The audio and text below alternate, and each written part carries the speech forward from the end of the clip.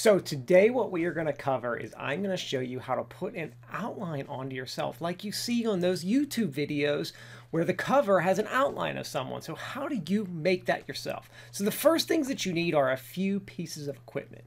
You need some kind of camera, which you can use your cell phone or whatever, it really doesn't matter. But one of the biggest pieces is you need some kind of green screen because you need to be able to cut yourself out of the picture. Now you can do this at home if you have just like, you know, a white or any solid color wall. It's not going to be as good.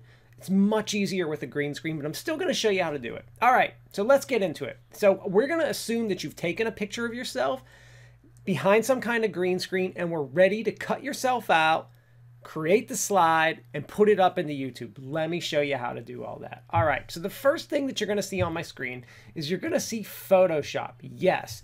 You do need some kind of photo editing software. I use Adobe Photoshop because it's by and large probably the best one out there, the easiest one to use to edit. So let me show you how to cut yourself out of the picture if you took your picture with a green screen. If you didn't, I'll show you some ways to do that as well. All right, so I'm just going to select any image that I have up on the screen here. You can see, so I have a couple sample images here, things that I've been playing around with. I'm just going to pick this one right here. It's going to pop up in 1 second. All right, so we've got our picture. So now I took a picture. This picture was taken with a webcam, and the webcam was able to cut out some of the green screen by itself, and this is the picture that it gave me. But it really doesn't matter if your background's white, black, green, any solid color like that, we're gonna be able to cut yourself out. So how do you do it? And let's say you didn't even have a green screen. How would you cut yourself out of this picture? Let me show you. So the first thing I'm gonna do in Photoshop is I'm gonna go to Select All. I'm going to copy and paste just so I'm on a new layer. Then I'm going to ask myself what I want the background to be. In this instance, I want the background to be white. So I'm going to create a new layer down here. Oops. I'm going to create a new layer. And I am going to make that layer white by clicking on my paint bucket tool, selecting the color white, paint bucket tool, and simply pressing on the screen. You can see that I've made it white when I hide and unhide my layers. And I'm assuming that you have some basic knowledge of Photoshop here because I'm going through some of these steps kind of quickly. But just to rehash, I've copied myself on a new layer and I've created a white background here. Now it's time to actually cut myself out of the image. How do I do that? The easiest way is to use the magic wand tool, especially when you have a nice solid color like this. Now, one of the things you're going to pay attention to is this thing called tolerance. Tolerance is how much the colors are going to, so like, let's say I'm selecting black here. How tolerant do I want it to be of other colors? The higher it is, the more it's going to select. So I have it on 15. Let's just select 100 here so you can see what 100 selects the whole entire, it just selected everything. Well, let's see what happens when I do 50. Oops, I'm on this background layer. That's why it's doing that. Look what happens when it does 50. It literally selects a lot of my shirt. Well, I don't like that. I don't want to have to mess with this. So let's see what happens when I select 15, which is a much better number in my opinion for this. Oh, much better. Look at that. My whole self is basically selected here, almost out of the picture. I'm going to select just backspace, just delete, and I've almost pretty much deleted most of the picture that I need deleted out of here. I'm going to deselect. I'm going to pick up just a selection tool right here and delete. You know what? I don't even need to delete some of that. I'm just simply going to crop this image a bit.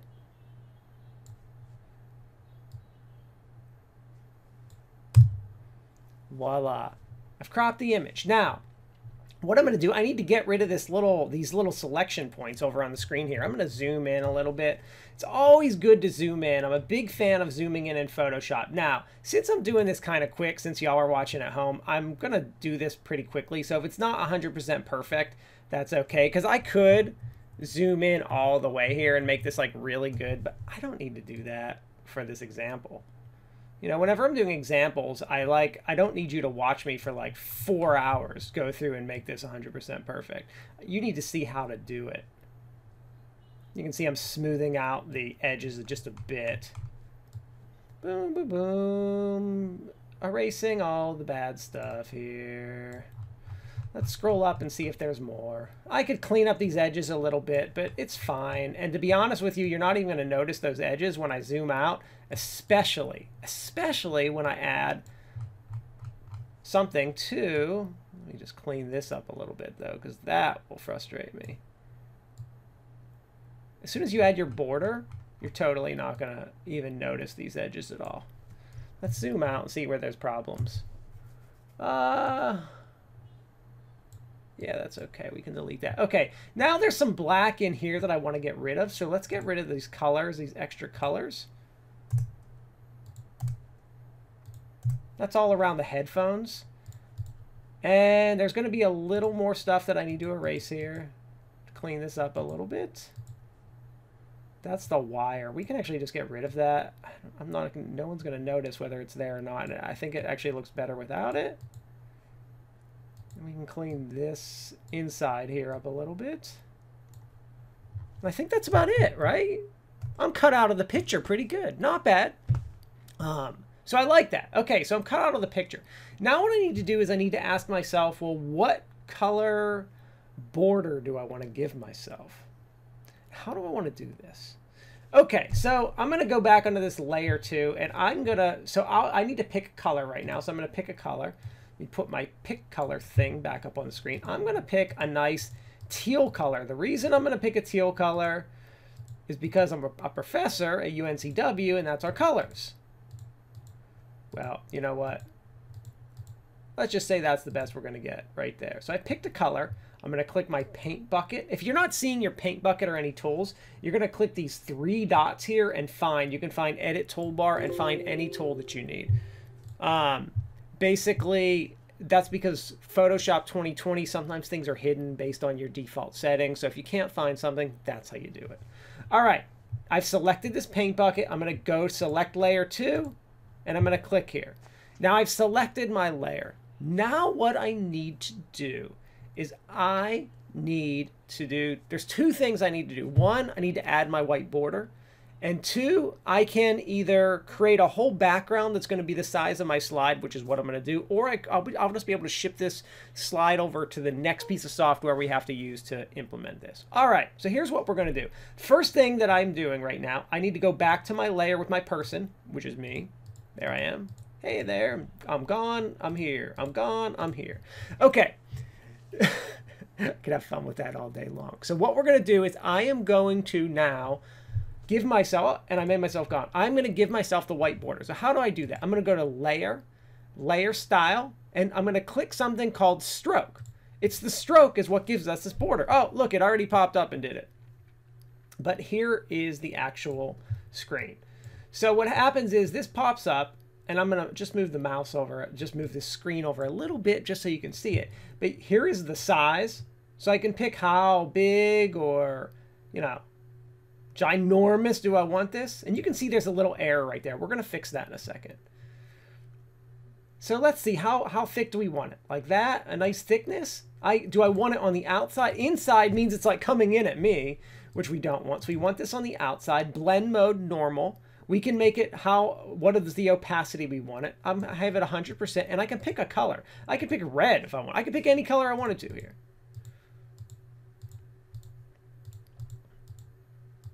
Ooh, that's a really obnoxious color. I like that. That's really obnoxious. Now we're going to stay with white. And I'm just going to enter the code in, which is FFF. Or actually 6 of them to be exact. But I'm going to select OK because I'm surrounded by my color right now.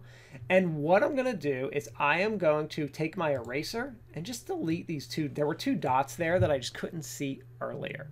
Now, the next thing that I'm going to do is I need to make my canvas the same size that YouTube requires. So this is how you give yourself the white border. If that's all you were trying to do, you're done. You don't need to see more. What I'm going to show you the next step is how to get this ready for YouTube so that it can be a YouTube thumbnail. All right, so if I'm going to make this a YouTube thumbnail, what I'm going to do is I am going to go to Edit, or I'm going to go to Image, Canvas Size. Pull up my canvas size here. I'm going to pull this up into pixels. So I'm going to make this 1280 by 720. 20. That'll give me a good, like, exact YouTube thumbnail size. So I'm going to click OK. I'm going to proceed. You can look what happened. My image shrunk because my thing was too big. Is this a big deal? Not a big deal at all.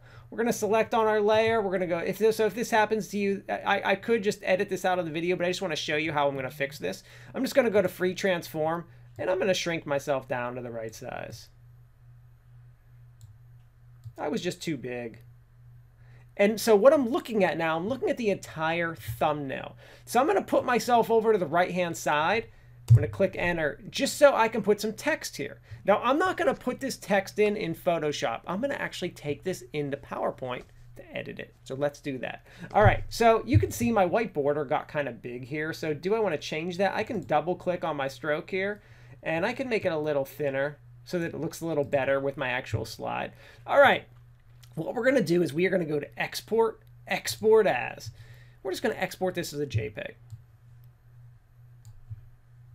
Okay. Oh, PNG is fine as well. We'll just use, we don't need PNG. Let's use JPEG. We don't need this to be transparent. Okie dokie. I'm going to click export. And we're just going to export this right to my desktop. Super easy. Okay, we're done in Photoshop. That's it. Don't need to save it. Now what I'm going to do is I am going to pull up PowerPoint. We're going to put this on a PowerPoint slide so that we can save it for YouTube. All right, let me pull PowerPoint up here. I'm going to click a blank presentation. I'm going to go to Insert, Picture, this device. We're going to find our image we just worked with. And look at that. It's the exact size of the slide. And now we can do whatever we want. We can start to add stuff. So I could add, I could click this and say like, my presentation by Dr. Ray Pastor. And this could be my slide. I could do something like this, this, this, this. I could do whatever. I could give it a name, all that stuff. As soon as I'm done here, my slide is ready to go to YouTube. I would simply click File, Save As. I can save it wherever I want to save it. I do have a place where I put all my background. I'm going to enter my file name in, and I'm going to click JPEG. This saves the PowerPoint slide as a JPEG. And then when I'm in YouTube and I create my video, when it says upload thumbnail, I'm just going to pick this image. And that's it. That's all you do.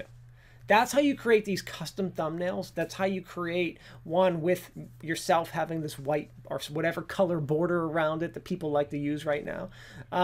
So that's it. Pretty simple to do, pretty easy, pretty fun. And it's kind of cool. You get to play around with some different pieces of software, which I like, which is always fun. But yeah, it does take some time to create a good thumbnail. So give it a try. Let me know in the comments how you did, and if you have any issues or questions, let me know. Hopefully I can help you out. When you do ask questions and stuff, always tell me, like, I'm working from a PC, so I'm showing you this stuff from a PC. So if you're on a Mac, things might be a little different. Sometimes I get people asking me Mac questions, and I don't have access to a Mac. I only have a PC, so it's a little more harder to answer questions, but you know what? Photoshop and PowerPoint are pretty much exactly the same on the Mac, so you should be good. All right, later all, good luck.